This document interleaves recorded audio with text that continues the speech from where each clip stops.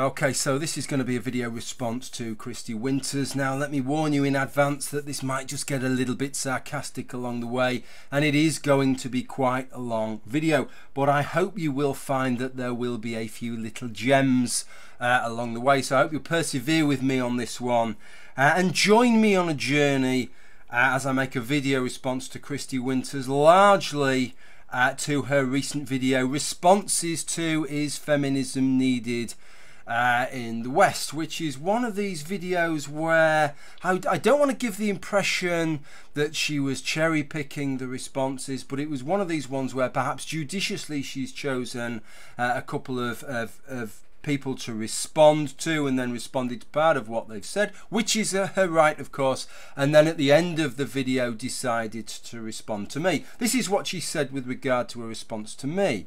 And then finally, Noel Plum had left a series of comments, and I want to address them directly. So yeah, that all sounds well and good, doesn't it? I wouldn't have a problem with that. I wouldn't have had a problem with that if that is what she'd actually done, but it wasn't. I left a whole slew of comments, including comments that clarified the original comment when I suggested that her video was ludicrous, not because she wanted evidence that feminism is no longer needed in the West, but because she's allowing everybody to choose their own definitions of equality, but then saying that everybody should agree on the same date. But if everybody's working to a different definition, then how can everybody have the same fucking date? That is what I told. I clarified that that is what I thought was ludicrous. Unfortunately, in her handling of it in this video, all those comments that I left, the video response that I made for her, she's ignored the whole thing, and if it wasn't in that original comment, she's just ignored it. And 90% of what was in that original comment she's ignored. So that is a little bit more of an issue. Now, this whole video that she made here reminds me a little bit of a video response that she made when we had our little rape culture interaction. Do you remember that? And I've never actually discussed this, but she made this response. What had happened was she'd had this hangout in which she'd peer reviewed my rape culture videos, and our site is best described as rape cultures, and I responded to that. And what she did was she did a video there, responses to comments from Noel Plum's response, in which, and you couldn't make this shit up, rather than watching my videos and responding to them, what she did was she refused to watch my videos but read the comments that people who had watched my videos left on her video, and then tried to second guess what I must have said in my video based on their comments. I know, why would anybody do that? I don't know, but that was what she did. But the interesting thing was, because what Kristi doesn't like, one of her little bugbears is when people misrepresent statistics, and yet if you remember at the top of the page throughout that video, she kept reading out comments that had been left, and she read out 6 comments, and she kept a running tally at the top of the page of how many of the comments actually addressed the issues and how many of them were personally insulting. And fuck me, everybody, of the 6 that she read out, all 6 of them were personally insulting. Now, what are the chances of that? That of the hundreds of comments that were left, and I think there was about 300 comments left at the time, that all 6 of them had been personally insulting. Now, what she never did was give the methodology by which she chose those comments. I mean, I'm sure she didn't just cherry pick the 6 most insulting, because that isn't so. I'm sure she had some stochastic means by which she picked those comments, but she never elucidated to us the method by which she did that. So I'd be really interested if she could clear that one up there, because obviously she expected us to draw some kind of statistical conclusion from that. Now, what she did in this video, before she moved on to me, the first half of the video, is that she just waved away the different sort of crappiest responses that she'd got effectively. Then she honed in on 2 other responses she got, and I want to discuss the things that she had to say with regard to that, because there's some really interesting stuff with regard to that. So let's have a little bit more Kristi. First, why Canada, the US, and Great Britain, to name a few? I mean, if there's more than those, then shouldn't you name them? I mean, that's the point of having the list. And I don't see any criteria here as to why these countries are the West, other than that they're English speaking. So generally, I don't find your definition of the West theoretically consistent, or it just seems arbitrary to me. So let's make no bones about this. This is a major bugbear of Kristi Winters. She sets very high standards for other people's videos, and if you make a comment about something that happens in the West, then she expects you to evidence it for the West, not just a select handful or one specific example of a nation that happens to be in the West, unless you can give damn good reasons that would stand up to academic standards as to why you've chosen that nation as representative of the West of the whole. Now she makes the same kind of comment with regard to the second respondent, so listen very carefully about what she says here. My response to the not listing of every country in the world is like, well, okay, you can say it's a case study, you'll look at one, but it doesn't really answer the question of the West. So when people talk about the West generally, if you just say, I'm going to stick to my country because I know it, then you can't really then say feminism is no longer needed in the West. So, look, I've got to give her credit where credit's due. Technically, she is right there. I just kind of hope that she applies the same standard to herself and to her own material as she does to other people's material. But before we get on to that, this is kind of, I have an investment in this because this was one of her 6 criticisms that she had in her peer review of my rape culture video, which is that I'd chosen to use US statistics for part of that. Remember, if you watch my video, that I'd been quite specific. I'd explicitly said that this video is about the United Kingdom and the United States, so that kind of limited it to 2 countries, but she seemed to have forgotten that. And when she criticised me for it, she also seemed to have forgotten that the bit in the video that I was talking about wasn't where I was comparing country with country, but where I was comparing a single country over time. So what I was saying is that there seems to be less rapes happening in the United States now than there was 30 years ago, and that's what I was showing with the data. But still, she had a problem with that. So let me just remind you by playing a little clip of a video from back then. And then he moves on to a case study, which he selects the United States as his case study. Why? He doesn't say. Are you sure you really watched my video twice through, Kristi? So why did I use the United States for my case study?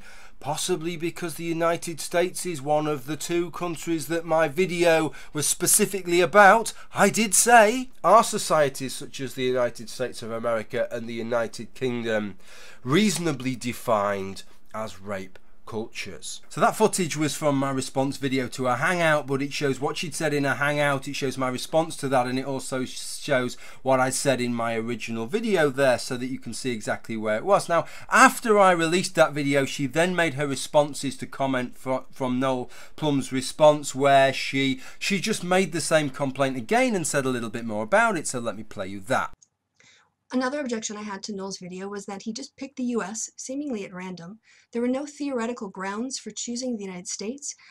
There's no theoretical grounds for only choosing one country. I mean, you wouldn't let the creationists get away with that. So why, when you're coming to making empirical claims about what exists in the social world in the United States, or in Britain, or in France, or in Germany, or in Ireland, or in Australia, or in South Africa, or in Canada, any of these places, why weren't those countries used? Okay, yeah, so I didn't pick those other countries because, radical, I know, my video wasn't about those other countries. But the point is, I hope haven't over-laboured the point. Kristi is very specific. If you're making a video about something in the West, or even if you're not and she just happens to think you are, she's very specific. Just choosing the United States as a case study is not fucking acceptable. Not acceptable at all in other people's videos. But what about in her own videos? Kristi is an academic. She's a social scientist. Is she applying the same standards to her own videos as she is to everybody else? What about if she was discussing something like patriarchy and whether patriarchy exists in the West? What would she do there? Let me play you a little clip of Kristi Winters. Looking forward to this one. We're going to talk about other societies more in the future, but let's focus on Western Europe and the United States, because eventually we're going to, again, with my American bias, I'm going to use some American data because I can make these videos faster. But we're going to look at that cultural influence of misogyny and patriarchy in the West. What? So let me get this straight, Kristi. You're talking about patriarchy in the West, and to demonstrate that, you're going to just use data from the United States. Why? Because it just allows you to spew out your videos 19 to the dozen. So let me get this straight then. Using data from the United States because that's the country you're familiar with not acceptable, doesn't make the required standard. Using the United States because that is one of the 2 countries that you've explicitly stated that is what you're talking about, not acceptable, doesn't make peer review standard.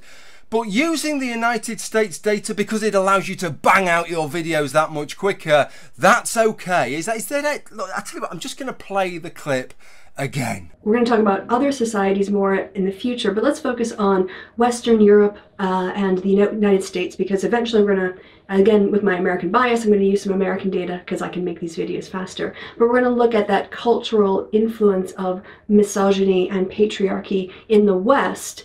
So I don't know, Kristi, is it just me, or is there just the slightest hint, just a sort of, I don't know, maybe I can just catch it on the breeze there. Maybe there's just the slightest little shaving, Kristi. And we'll be talking a little bit more about shaving later on, but the slightest little shaving of hypocrisy going on, Kristi, because I can't quite fathom how that is acceptable in your video, and yet you make this real big play on this with regard to other people's videos. Okay, I think I've done that one.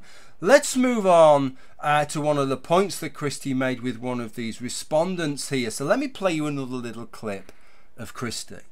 Well, if feminism was no longer needed, then there should be no more legislation after that date because equality has been achieved. And yet in all 3 countries that you list, to name a few, there is still legislation going on. There are still efforts to redress gender equality. In the United States, we've had the Violence Against Women Act reauthorization debate and being passed and at the federal level. In Canada, Trudeau appointed the first gender-balanced cabinet in Canada's history in last year. And in the UK, there is still a tampon tax where women are being taxed on a basic necessity that you can't really find an equivalent for in terms of penalizing men. There's no razor tax for facial hair on men, the way that there's a tampon tax for women. If feminism was no longer needed in the West, then these kinds of political actions wouldn't be necessary. Okay, so of these 3 things that she picks up on, I'm going to focus on the tampon tax. Why? Well, because I'm from the United Kingdom and it allows me to make these videos that much quicker. So I'm going to focus on the tampon tax, but let's be very clear in our minds what's going on here.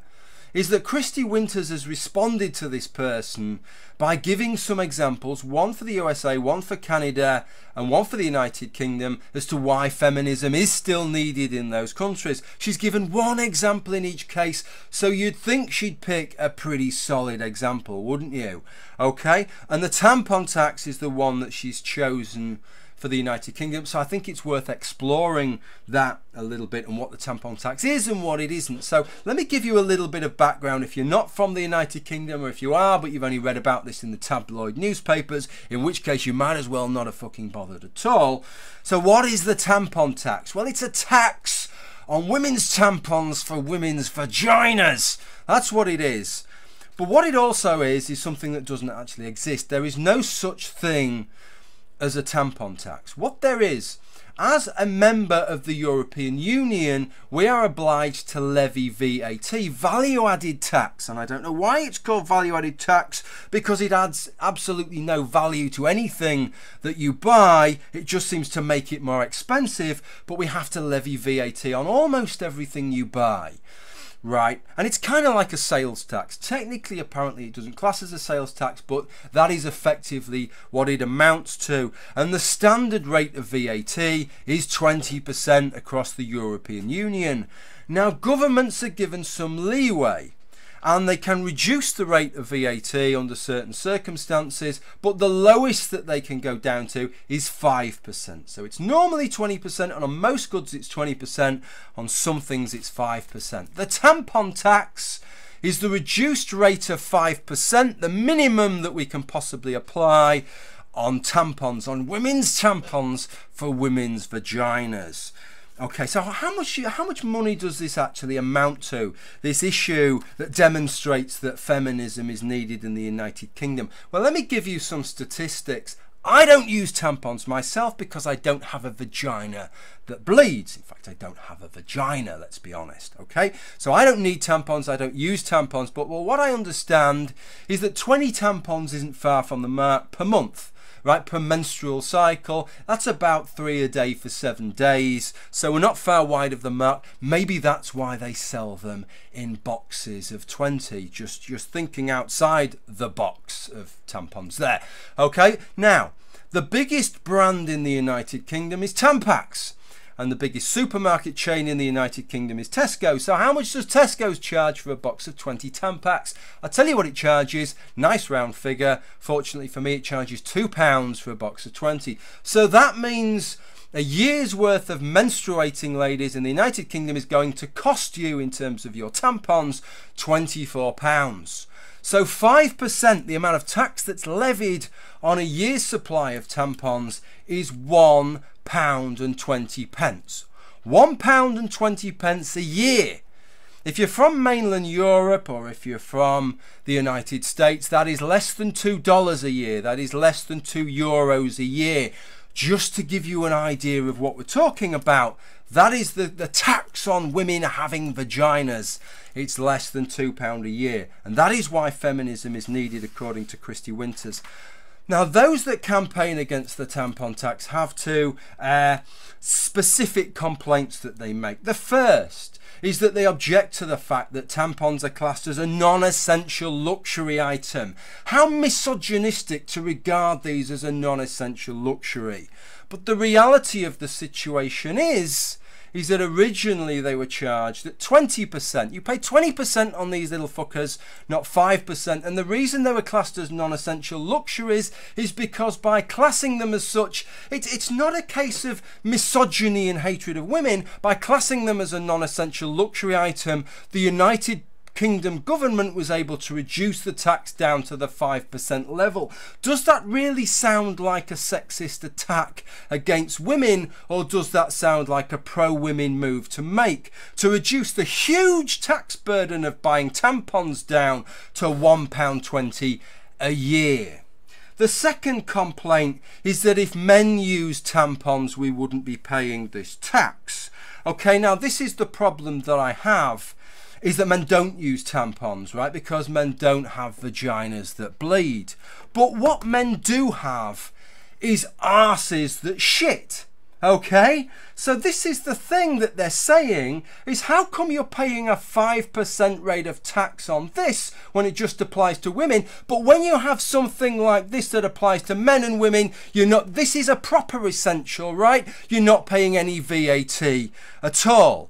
And that's a pretty convincing argument. The only problem with that argument is the level of VAT on toilet rolls is the standard rate. It's 20%, so you're paying 20% VAT on that, as you do on toothpaste, as you do on soap, and only 5% VAT on that. Then, so rather than seeing that as a tax against women, it seems like it's the women's specific product that's got the low rate, and all the other products you're paying the standard rate of VAT.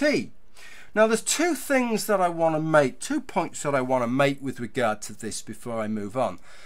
The first is that one of the complaints that I had with Kristi Winters' video is that different people have different ideas of equality, and that we can view the same scenario and arrive at different conclusions. And this is a perfect example of this.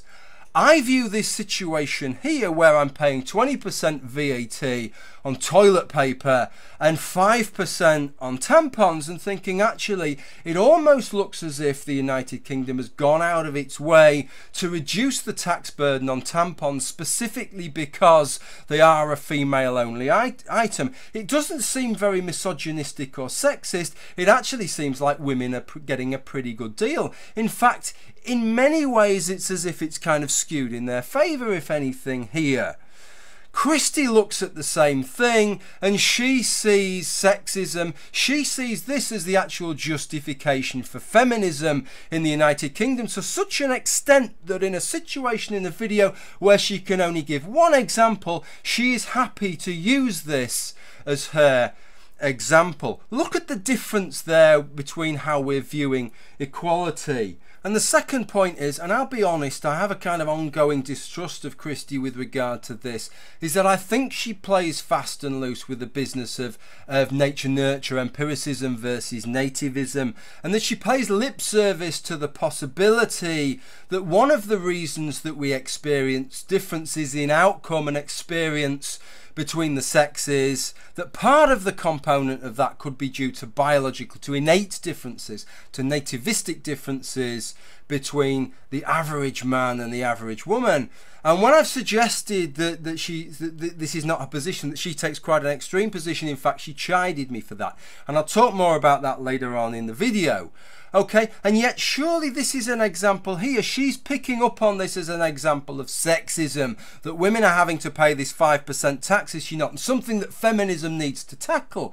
But surely, in the first instance at least, the reason that women pay this tax and men do not is not due to sexism, it's due to the fact that women menstruate and men do not. And as far as I'm aware, the reason that women menstruate and men do not is not because girls are taught in school to menstruate, and if we only started teaching boys in school to menstruate, then everything would be equal. And there's a little voice in the back of my head of Kristi going, citation needed, which is something else I'll talk about later on in the video. But as far as I'm aware, that is both medical and biological orthodoxy there, that the reason that females menstruate is biological and not cultural in nature, and so that is why women are paying this very, very, very tiny amount of tax, and why men are not paying this tiny amount of tax. And yet Kristi is seeing this as a cultural phenomena in the main here. Okay, I want to play you a little bit more of that clip at the end, because I want to discuss the last thing that she said in that clip. That you can't really find an equivalent for in terms of penalizing men. There's no razor tax for facial hair on men, the way that there's a tampon tax for women. Okay, so this was really interesting that she brought this up, that there's no razor tax for men. We're not taxing men for daring to have stubbly faces the way that we dare to tax women for having bleeding vaginas. It's men's razors, right, for men's faces versus women's tampons for women's vaginas. But what I was really interested with this part of the video, Kristi, is that I know what you always say. That which is asserted without evidence can be dismissed without evidence. And yet, where was your evidence that these men's razors for men's faces are not being taxed? Where was your Hitchens razor, Kristi? So what I thought I would do, I thought, I'll tell you what I'll do. I'll help Kristi out. I'll go on the government's website and I will find the page that shows that there is no tax on men's razors for men's faces. And so this was the page. The only problem with this page is that it doesn't show that there's no tax on men's razors for men's faces. What it actually shows is that there's 4 times as much tax on men's razors for men's faces as there are for women's tampons for women's vaginas. But at least this cleared up one thing. At least this cleared up why she hadn't applied Hitchens' razor, ladies and gentlemen. It's because she couldn't afford to pay the tax on it. It must still be there in the shop. But look, when I watched the video, when I watched this bit, I thought, because I knew what the situation was with regard to this, and I thought, well, this is certainly something that I'm going to have to include in my video. But then I was a little bit disappointed to see that I'd been beaten to the punch, if you like, by somebody else who pointed this out in the comments. So that was a little bit of a downer that I wasn't the first person to come up with that. But what was really, really illuminating was Kristi's response to having this pointed out, which was that she said, it looks as if all razors are taxed, not specifically men's. So I've got to say, Kristi, right, yeah, is anybody detecting a little bit of a double standard here? I mean, when you thought the argument was in your favour and that tampons were taxed more than razors, then they were men's razors for men's faces. But as soon as you found out that actually these razors are taxed 4 times as much as tampons, and all of a sudden you have this great big revelation that women use razors as well, and all of a sudden, well, this isn't a gendered issue, is it? Women use razors as well as men. What are you all talking about here? The real thing that grinds my gears with regard to this, Kristi, is that when I critique you, I'm critiquing your YouTube work, not what you do in academia. And yet you come back at me telling me that you're my intellectual superior and that I should effectively just defer to you because you're a social scientist and I'm a know-nothing pub philosopher. This is what you say about me, right? So I should just defer to what you say. So effectively what you're doing is you're piggybacking your YouTube work on the grounds of your academic reputation. Now, if that is true, what you're suggesting is that your YouTube output is some way reflective of your academic work. Please tell me, please confirm for me that when you're doing your academic work, that these are not the standards that you apply, that when you come up with a series of results, if the results are along the lines of your socio-political biases, then it's the equivalent of, oh look, it's men's razors for men's faces. But if the results don't fit in, then it's, well, this wasn't actually an issue of gender to begin with, right? Because if you show the same biases in your academic work as you do in your YouTube work, then your academic work must be worth absolutely naught, because what you've done here is absolutely bullshit. Oh, and the very last thing I want to ask you before I move on, Kristi, is that if taxing women's tampons for women's vaginas more than men's razors for men's faces, which is what you thought was evidence that feminism is needed in the UK, will you confirm that now you know that men's razors for men's faces are taxed more than women's tampons for women's vaginas? Do you accept that that is evidence that the men's rights movement is needed in the UK? I'd just be interested in having your input on that one, just to see how even-handed you actually are. Okay, what I want to do now is to move on with the video and to start talking about the part that Kristi actually addresses to me. Firstly, to quote from him, people are incapable of agreeing as to what equality even involves. Well, clearly people are capable of doing that, because I've just shown you 3 studies that have been going on, one for at least 10 years, where people have been doing, at least defining equality in some way, measuring it and tracking it. And again, reasonable people can disagree, but just because something is hard doesn't mean you don't do it. In the social sciences, we deal with a lot of concepts that aren't easy to measure, but we don't throw up our hands and say, oh, it can't be done. We get off our butts and we get out there and we do it. Yeah, so what Kristi's doing here, as far as I'm concerned, is that she's doing this little magician's trick of waving a hand over here while she's doing something else over there.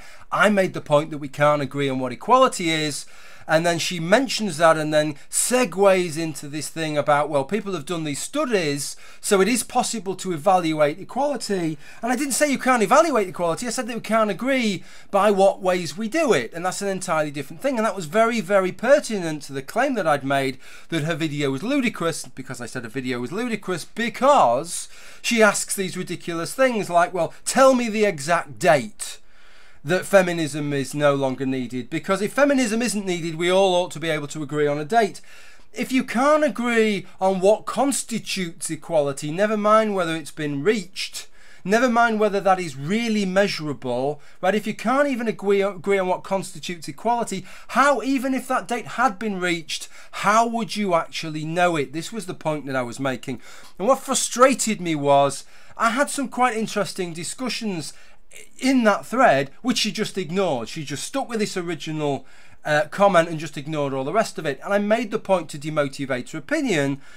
I started talking about tax rates to give us an example, that there are different ways that you can assess the fairness of tax. And it's not that one's right and one's wrong objectively. It just depends what standards you're using. So for some people, you could make a case that a poll tax is fair because everybody pays the same. Surely everybody paying the same is fair. You could make a case that a flat rate tax is fair, that everybody pays, say, 25% on every pound they owe, so the average tax rate is equal to their marginal tax rate. Right, and that is fair, isn't it? Because everybody's paying the same percentage. That's got to be fair. But then surely a progressive tax rate where the more you earn, the greater percentage you pay. Surely that's fair because rich people have more capacity to pay than everybody else. So surely that's fair. Surely all of these are fair, and yet they can't all be fair. And that is the problem, and it's the same thing when we talk about equality. And if you can't agree on what constitutes equality, never mind whether that's even measurable, then how can you possibly start talking and demanding that people give you dates? That is why I said that that was ludicrous. And you ignored all of this here and instead did this magician's hand-waving trick. And with regard to these reports, this is a perfect example of what I mean by different ideas of equality. You say they demonstrate everybody agrees. Do they really, Kristi? Because all these reports use equality of outcome, not equality of opportunity. And so this is a real head scratcher for me, Kristi, because never mind everybody else, even those that self-identify as feminists that I have spoken to, the majority of those, if you say to them, what is it really you would want in a perfect world? Right, I'm not saying that equality of opportunity is possible as things are, or that it's achievable, it's been achieved, but which is it that you would want? Equality of opportunity or equality of outcome? And 9 out of 10 times they say equality of opportunity. We're not demanding equality of opportunity, we're demanding equality of outcome. Gah! An addendum to say that I said that the wrong way round. Sorry, I meant they're not demanding equality of outcome, they're demanding equality of opportunity. Yet each one of these studies, Kristi, measures equality of outcome. So explain that one to me if there's no possibility for disagreement here. Now, don't get me wrong, I'm not saying these studies are worthless. And I'm not saying they don't demonstrate some things. And I understand, Kristi, why they choose equality of outcome, right? Because it's so much easier to measure, is it not, than equality of opportunity. I get all of those things. But unless you're saying one of two things, either that no, bollocks to equality of opportunity be damned. It's equality of outcome that we want, even if that means inequality of opportunity. Either you're saying that, or you're saying that equality of outcome inexorably follows, necessarily follows from equality of opportunity. Unless those studies are asserting one of those two things, right, then what they're using as their metrics for gender equality are at the very axiomatic level different to what most people, including most feminists, seem to talk about when they give their own definitions about equality. So I don't think that they're very good examples. Okay, a little bit more, Kristi. Third, your thinking must be so fucking flat to even come up with such an absurd series of statements. Overall equality could include a balance of inequalities and variation in outcome that are anything but easy to assess. Yeah, well, the problem is that you didn't bother to research the idea of measuring gender equality to see what the metrics are, to see what their strengths and weaknesses were, before you started typing your statement. Except that that's simply not true. I wouldn't have been able to leave the comment that I left if I wasn't familiar enough with the Global Gender Gap Index to be able to make the statement that I did. Seemingly, I was more familiar with it than you, wasn't I, Kristi, seeing as you weren't able to really justify the case that you were making, and you just kind of shut up about it in the end, didn't you? Okay, so the problem I have with the Global Gender Gap Index isn't that it's bad. Just for everybody to be clear on this, I'm not saying that it is a useless study, but the context in which Kristi was throwing it at me here, which is that it is a good measure of gender equality, I dispute. And I tried to get in terms of that with a discussion that I had with Kristi. So what I want to do in this next portion of the video is to explain this discussion that I was having with Kristi. So this is what I said in my first comment, and I'll read the whole comment out. Yep, and the way your 10-year study defines equality is that if 100% of people in higher education are female, then your country gets a perfect score. In fact, if women absolutely dominated every sphere of social and economic life, they would rate that country as having perfectly achieved gender equality and would rank #1 in the world for gender equality. I assume that is also how you define gender equality, since you deny there are issues over agreement. That is not to say it is a bad study, but just that if your definition of equality willfully refuses to consider men also and concludes that underrepresentation of men is perfect, then I'd have to question your motives. And then I put in brackets, of course the study isn't really setting out to measure equality, but the advancement of women. So then I got a response from Kristi Winters, and the first part of the response she gave me was one of her citation neededs. Now, I'm going to get, what I want to do is at the end of this video, I want to discuss Kristi Winters and her citation needed, just to give you a little bit of amusement at the end of this video. But for now, we'll just carry on with what she'd said. So then she carried on, "You're talking out of your ass again, Noel, instead of admitting you're wrong. It is why I can't take you seriously. You refuse to educate yourself." She then left another comment before I'd had a chance to even say anything else. And she said, "Just to prove how full of shit and lazy you are." She then quoted from the Global Gender Gap Index study, but she quoted totally the wrong part, which is why I say I don't really think that she really knew as much about what she was talking about here in terms of this study than I did. So I then left another comment in which I gave her the citation that she'd so politely asked for. And this is what I said. I'll read you a couple of the highlights. On page 4 of the linked report, and this is your required citation, gender equality versus women's empowerment. Hence, the index rewards countries that reach the point where outcomes for women equal those for men, but it neither rewards nor penalises cases in which women are outperforming men in particular indicators in some countries. Thus, a country that has a high enrolment for girls rather than boys in secondary school will score equal to a country where boys and girls enrolment is the same. Anyway, this video will be getting a response. And at this point, Kristi started to get a little bit aggressive on part of this. Let me read you out a couple of the things that she'd said here. So, you've gone from asserting that gender equality is impossible to measure to objecting to a hypothetical situation that has not been observed. This is like a young earth creationist. I was counting the comments down before she mentioned young earth creationists. Going from denying the world is more than 6,000 years old to objecting to a hypothetical carbon dating problem. You're a fucking idiot. Okay, so she objected to my hypothetical scenario of 100% of women in education. So I said, if you object to a hypothetical, how about Sweden? Tertiary education, 1.53 women for every man, score perfect 100. So let me show you from the Global Gender Gap Index, because there's a lot of stuff in that. If you look at the full report, there is a lot of stuff in that, and it gives you data for I think 130 countries, and it combines them by ranking all these different metrics that you can see there. Okay, we could quibble about whether they're all of equal importance and should they be weighted in some kind of a way, but I don't think it does. It just combines them all together, and as you can see at the top there, a score of 0.00 equals inequality, and as far as they're concerned, a score of 1.00 equals perfect equality. You cannot score better than a score of 1.00. That's the highest score on the chart, or at least in all but one case. So if we look here at the labour force participation there, you can see that males score higher than females, and so it ranks that down. The female to male ratio is less than 1, so it scores that as less than 1. It scores it at 0.94. If we go down to the estimated earned income, there's the tiniest fraction of a percentage discrepancy there, but effectively female to male ratio 1, so it scores that as perfect. Its equality of outcome has been achieved, it scores it as 1. But then go down to professional and technical workers.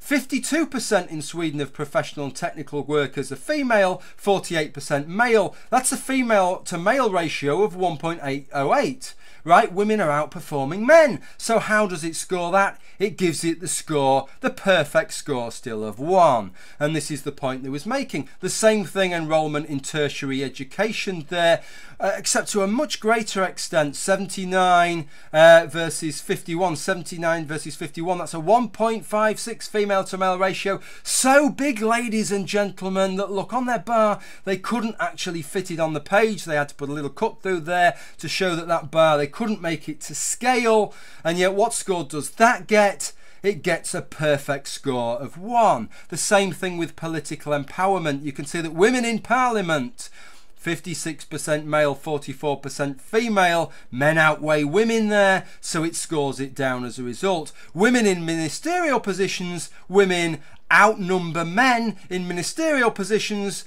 Does it penalise Sweden for that? No, it doesn't. It still regards that as perfect equality. So this is the way they've scored absolutely everything on here. The only one that they don't, for some utterly bizarre reason, is life expectancy, when the situation is even more, if you like, egregious in terms of measuring gender equality, because this is the one metric which generally around the world women have outperformed men for a long time. Women have lived longer than men, right? So women started from the better position in terms of life expectancy, and yet for some reason they've decided in this situation, if women live longer than men, that should be regarded as better than equality. You can actually score more than 1 in this case. I have no idea why they chose to do that. So this was the point that I was making.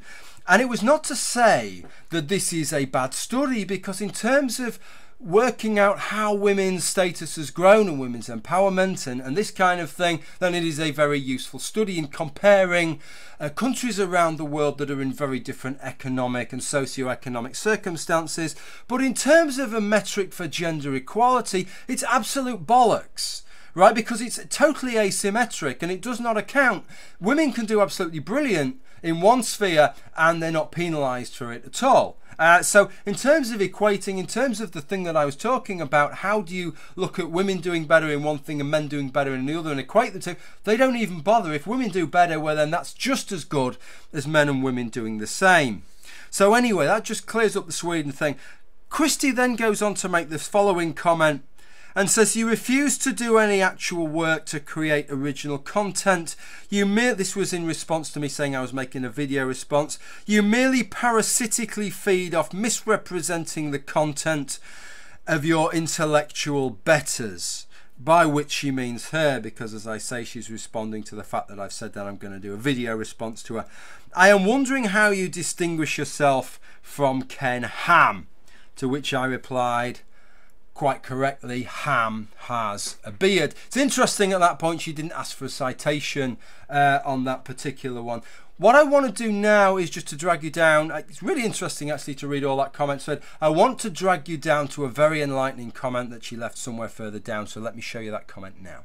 So I don't know whether she'd left this comment to me or to somebody else. I couldn't work out. That the kind of reply function's a little bit broken on YouTube at the moment, and on some browsers it doesn't put who you're replying to. But this was the comment.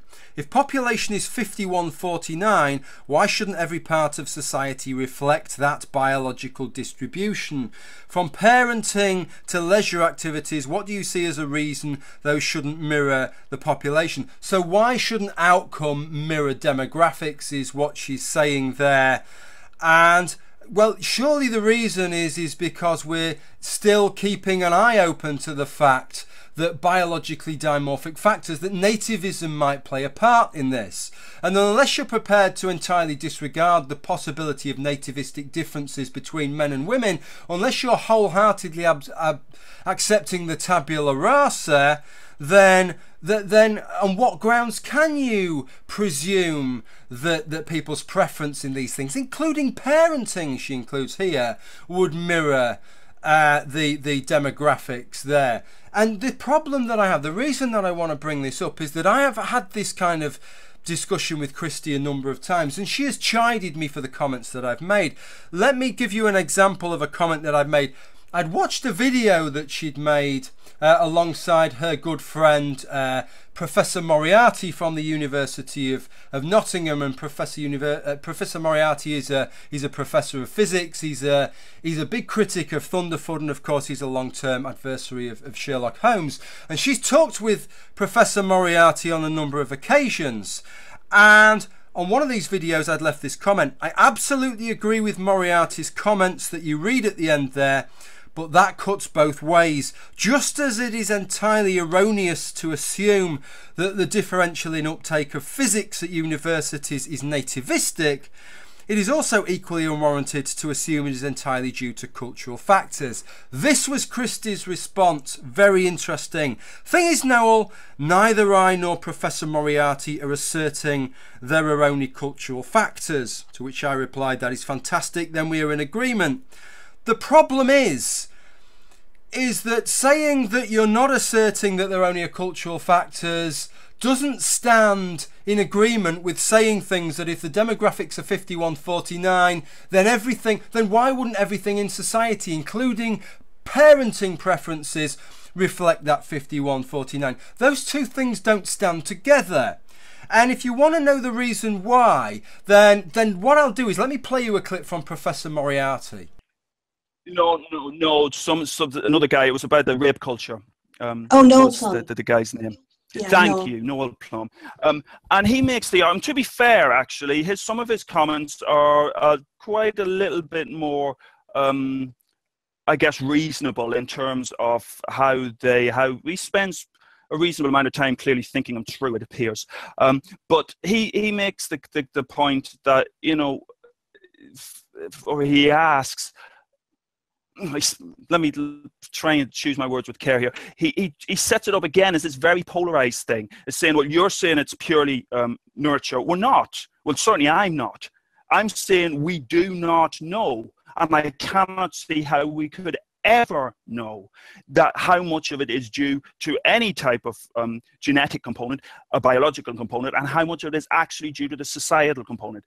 If Noel or anybody else watching this knows how we credibly decouple those two things and work out, okay, this is 70% and this is 30% or vice versa, please tell me, because I genuinely do not know. And as a physicist, as a physical scientist looking at this problem, to me, it just seems like a mass of interrelated variables that couple together. How you would ever model that credibly, you know, to then extrapolate out to a system which has got hundreds of variables all coupled into each other, and then to credibly claim that we can pull out this is the genetic component and this is the environmental component. So I listened to Professor Moriarty there, and that was recorded after those comments had been left. That video, that discussion that she'd had with him was after that. And Kristi linked me that, and she said, oh, I bet you're going to have a big disagreement and make a big long video about this. Not at all. I listened to that and I wholeheartedly agree with what he has to say there. And more than that, I buy that that is what he thinks. But what I don't buy is that that is really what Kristi's position is. Because although she gives it lip service, that is all she gives it. Whenever she seems to apply it to anything, she seems to just disregard that component. Whether we're talking about this £1.20 a year tax on tampons, which is purely attributable really to the fact that women menstruate and men do not, right? But she just kind of ignores that even in that example. Or whether it's talking about situations such as this, where she's suggesting, well, if the demographics are 51-49, then why shouldn't everything be 51-49? Surely she's saying that ought to be our expectation. Even parenting.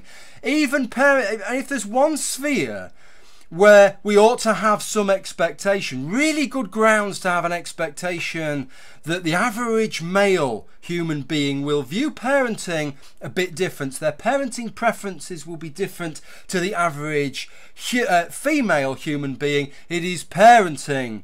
Because we are part of a series of primates, and in every other primate species, mothers take their parenting more seriously than fathers do. And we have some understanding why. We have an idea of the evolutionary pressures that drive that, and they're pretty well known. In fact, I don't know which book of his it is, but Richard Dawkins very eloquently in one of his books goes through all the different reasons that there are, and I'm not going to bore you by making a big thing about them now, but they include things such as the greater investment that a mother makes, the greater physical investment she makes by a mammalian mother, because she carries that baby within her body and she supplies nutrients to that baby, both in terms of overall calories but also in terms of denuding her body of things like calcium. Then even after she's gone through the very risky business of labour, which can lead to her possible death, then she is still providing nutrients for some considerable period while she lactates, right, and while the baby is suckling. So all this goes on. She makes a much greater physical commitment than does the male of the species. And then of course we have this business that it is 100% certainty that that child that's popped out the mother's vagina is the mother. So she is definitely rewarded by investing time in that offspring, that she is investing time in copies of her own genes, whereas for the father there is always that element of doubt. And you don't need to be conscious of that element of doubt for natural selection to come into play, but it means that his rewards in terms of investing time and effort in there could actually be investing time and effort in bringing up somebody else's genetic payload there. So that's another asymmetry that we have there. And then finally we have the fact that of course a woman can only have one pregnancy every 12 months, so it behooves her to invest everything in that pregnancy, whereas potentially a man can impregnate more than one woman in that 12-month period. So these are very, very good evolutionary reasons,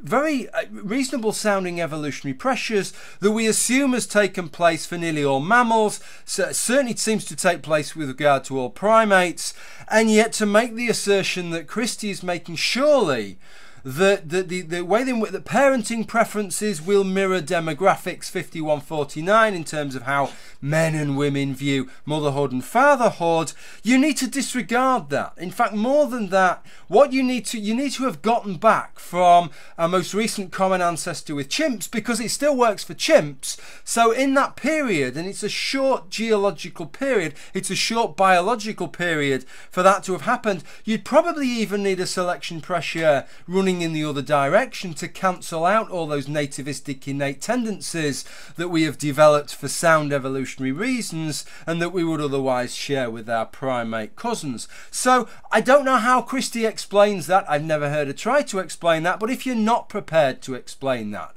even if you have some doubts about it, right, even if her preferred position is that, well, no, it's probably mainly culture and I have my doubts about the biological, if you're not going to nail your flag to the mast and say that I rule out biological factors, and if you take culture away, men and women are identical in all these aspects, then you have no justification, do you, for saying that people's experiences and for the way that society ends up for outcomes should exactly mirror demographics, but that is what she's saying. So I'd really like to know, one, what Professor Moriarty thinks about Kristi's statement there, and the second thing that I would want to know is, what really is your position, Kristi? If you know something that I haven't covered there, something that I haven't taken into account, such that even if we have these asymmetrical preferences between men and women, maybe underneath some large cultural veneer, but still there in the background, providing some statistical background noise and differential, right? Even if that exists, we should still expect it to match demographics. You tell me why that is, because for the life of me, idiotic, intellectual inferior I may be of yours, right, and I'm not an expert in the social sciences, but I can't fathom what that could possibly be. Okay, look, some of this video has been a little bit heavy, so what I'd like to do is just to finish it off with something a little bit more light-hearted. So what I'm going to do is I'm going to discuss Kristi and her love of shouting citation needed at the drop of the hat, because anybody knows, if there's three things, if somebody said to you, what's the three things that you think of when somebody says Kristi Winters, the three things you're probably going to think of is Hitchens' razor, when she can afford to pay the tax.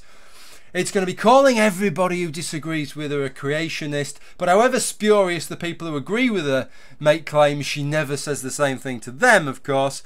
And the third one would be the endless demands of citation needed, citation needed, citation needed, even for seemingly the most innocuous of things. So how about this for an example? But I'll tell you what I'll do, just before I show you the comment, just let me set a little bit of background. So she'd been talking again with Professor Moriarty about this study into brains, and they'd had this study into the brains, which, I mean, there were lots of criticisms you could have. Gary Edwards had said that in many ways it's the equivalent of studying bacteria using Google Earth, which is a kind of amusing a way of putting it. But even if you take on board what it said, what it showed was it railed against this idea that there's such a thing as a male brain and a female brain, and it said there really is no such thing, and there's a lot of crossover there. But what a lot of people have misinterpreted is saying that effectively that shows there's no real difference between male and female brains.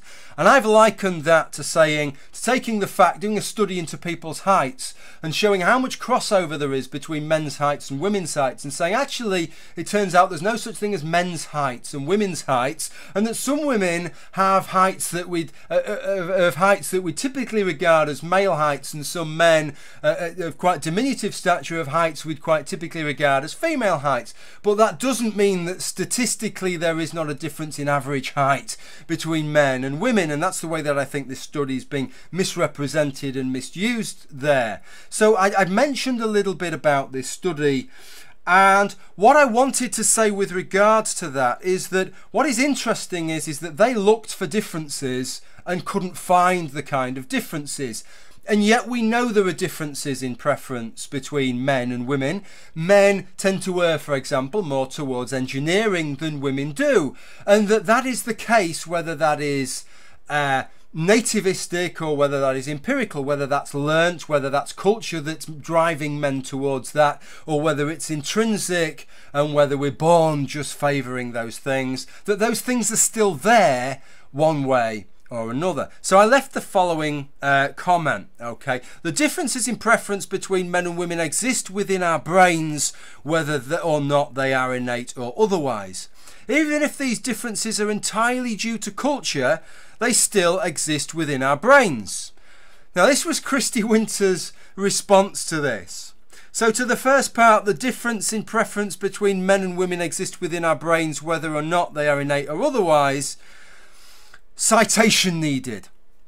Even if these differences are entirely due to culture, they still exist within our brains. Citation needed. I kind of wonder at this point, if she's asking for a citation about that, what wouldn't she ask for a citation for? As far as I know, it is both medical orthodoxy and orthodoxy in the biological science that both our intellectual capacity and our cognitive function exist within our brains. Right, and so that doesn't matter if your preference, the preference that little girls have for pink, they want every fucking thing in pink, whereas little boys don't. They don't want stuff in pink, that's really girly, they'd rather have it in blue. And I think we all accept that that is culture. That's because we've taught them that pink's for girls and blue's for boys. But where the fuck is that stored if it isn't stored in their fucking brains? Where does Kristi think it's stored so that she needs a citation? I mean, the skin is a wonderful organ, largest organ in the body, maybe it's in the skin. Maybe that preference is in the skin. The liver performs myriad functions around the body. Another miraculous organ, maybe she thinks it's in the liver, but that is not scientific orthodoxy. The scientific orthodoxy centers our preferences and our desires and the things that we like within our brain, Kristi. And the fact that you would ask for a citation, if you ask for a citation for that, you'd ask for a citation for pretty much anything.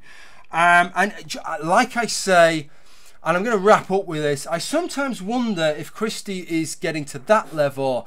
Well, I can only think of three alternatives. Either she's nowhere near as clever as she thinks she is, and she doesn't actually understand the conversations that she's involved in. Two, she's just fucking trolling.